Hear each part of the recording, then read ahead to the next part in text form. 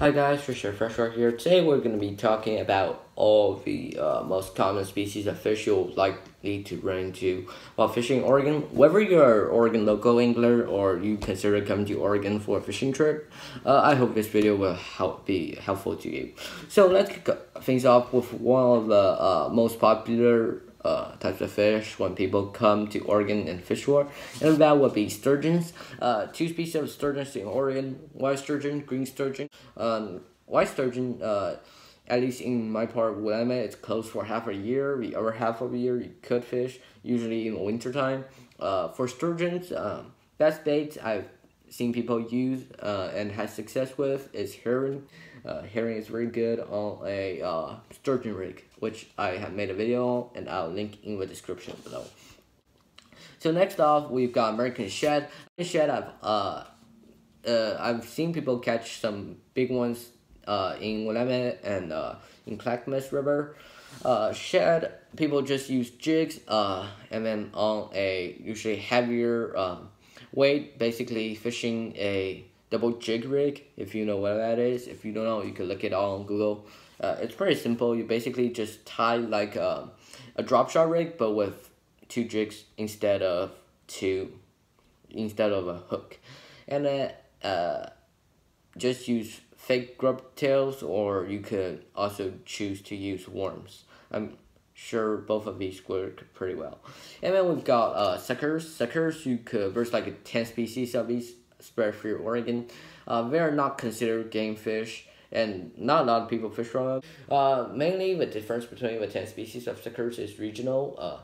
Some of them are in this region, some of them are in that region. A good rule of thumb is usually in salmon, steelhead, and trout creeks, you'll almost always find suckers. If you want to target suckers, use, I would say, a size 8 or a size 6 hook tipped with worms, and just roll a Carolina rig. I think it would be good. After that, we've got carp, of course. Grass carp, you can find in most I would say big ponds and lakes. They are introduced there to keep the lakes clean, like they're introduced everywhere, just to control the weed. And then we've also got common carp spread through everywhere. Corn is amazing for them. They will also bite worms. In my experience, they'll also bite worms. And then after that, we've got a bunch of chubs. Don't fish for chubs a lot, but I could tell you that I've seen people fish for them. They just basically use basically what you would be using when you are kind of in between a micro fishing and multi-species fishing. Just use smaller hooks and then tip it with worm, and then use either a Carolina rig or a split shot rig. For northern pike minnow, special notable mention of northern pike minnow.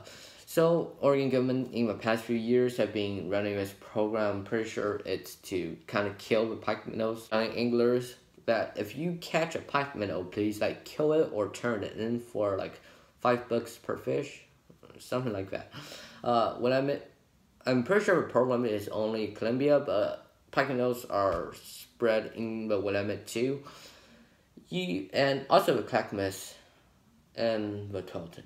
It's pretty much spread throughout the state. Why they want this gun is not because it's invasive, but because it is native, and it eats salmon eggs as its primary food, as one of its food source. And because salmon numbers have gone down over years, and pike minnow numbers stay the same, the government kind of wants to get the ecosystem balance, so they want to get rid of some pike minnows. I'm pretty sure it's going pretty well. I've got pike minnow, which is like my personal best fish. I'm pretty sure you've seen it before. Other than that, we've got some. Oh yeah, now we're talking about sunfish. So sunfish, Oregon, bluegill would be by far most common. I would say red ear, pumpkin seed, green sunfish, and warmouth. All of these are around the same. You can find these spread out in rivers, in lakes, in ponds. Just use a worm and bobber rig and you'll catch them just fine. Smallies, just typical smallie baits, crankbaits will work. In here, I know they like Ned rig a lot. Craws is also a great way to catch them. Willamette, Columbia, and I'm pretty sure if you go more south of Oregon, you can also still find them. Largemouth in most lakes. You just fish for them like you pretty much do anywhere in the United States. Um, One thing to know is that largemouth bass here is a little more finicky, so just keep in mind. White and black crappie, they are found pretty much everywhere too. Lakes, reservoirs, backwaters, on rivers. They'll just buy typical crappie baits too, jigs, worms, spinners. All of these are fine. Now we've got yellow perch. Just drop a worm rig on a jig head or a let's see, yeah, a jig head with a grub tail or like worm on Carolina rig. It will work fine for them. I found a lot of them in lakes, reservoirs, and sometimes in backwaters and rivers too. Why? I've never caught a walleye in Oregon. I'm pretty sure most of them are in the Columbia region. They're pretty rare in the Willamette, or I've never seen much people catch them. But I'm pretty sure spinners and like what do people do with these? Like jig head, and you put a dead fish on there. It works well too, like a dead shiner or stuff like that. But make sure it's dead. Live bait is not allowed in Oregon. I need to bring that up. So stray flounder is another thing that I think even sometimes scare like Oregon anglers. It looks a lot like a halibu and flounder, a flatfish shaped species of fish, and they are in freshwater. Or a lot of people think they are in saltwater because they look like flatfish, and flatfish mainly lives in saltwater. But this is kind of a weird one in family, so it stays in freshwater. They don't get really big. I would say about palm sized. Just if you want, I don't know why you would want to catch them. Most people catch them on accident, but in case you do, worm rig on the bottom of rivers, I'm pretty sure you'll have a good chance of catching them. Now let's get to salmon and steelhead and trout stuff. Chinook, coho, sockeye, chum, and pink. 5 salmons of Pacific, we've got them all here in Oregon. Fly fishing, spinner, plunking with plugs, and drift fishing, and a bunch of more are good ways to catch them. For trout, same thing. Mainly you have, for wild trout, I would suggest using spinners or fly. Stock trout, definitely go towards commercial power bait or power eggs. We've got cutthroat, and we've got mountain whitefish. I heard these are very delicious, but I'm pretty sure you have to go into high mountain creeks for these. Brown trout and brook trout you can find in streams across eastern Oregon as well as southern parts of Oregon. Brook trout is endangered. I don't suggest you to fish for them. And then let's get to the sculpin family. Sculpin family, sculpins you'll find all across the state. Lakes, rivers, any body of water. Technically, they are pretty small. They can even survive in small creeks. If you want to fish with them, split shot rig, Carolina rig with a small piece of worm and small hook, you'll be fine. You'll be good to go for these guys. Catfishing in Oregon is not as good as in other states, or as so I have been told by Albert.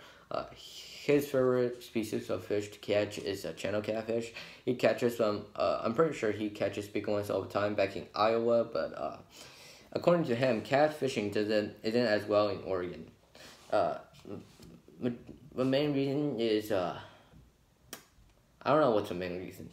Anyways, for channel cats, if you go to ponds or lakes, I would say, especially in ponds, they kind of get stunted for growth. It's like a foot or 2 feet max. In lakes, you might get bigger ones around like 3 feet. And in rivers, I'm pretty sure there's bigger ones out there, but I don't know how to catch them, honestly. I've tried everything, chicken liver, worms, they don't bite it. Guess you'll just have to grind them out. Yellow bowhead is very common, backwaters in rivers, non-backwaters in rivers, just like in rivers in general. Lakes, ponds, reservoirs, yellow bowhead are like everywhere, literally. Black bullhead and brown bullhead, I've not seen much. Flathead catfish, you will have to go into Snake River, which is on the eastern border of Oregon with Idaho. I'm pretty sure that's the only place in the whole state that has flatheads. Otherwise, yeah, that's basically catfishing for Oregon. So today I brought you guys on like a majority of Oregon fishing, and I hope this video has helped you. If it does, please leave a like down below, subscribe to my channel, and share my videos with all your friends and families who fish. Freshwater out.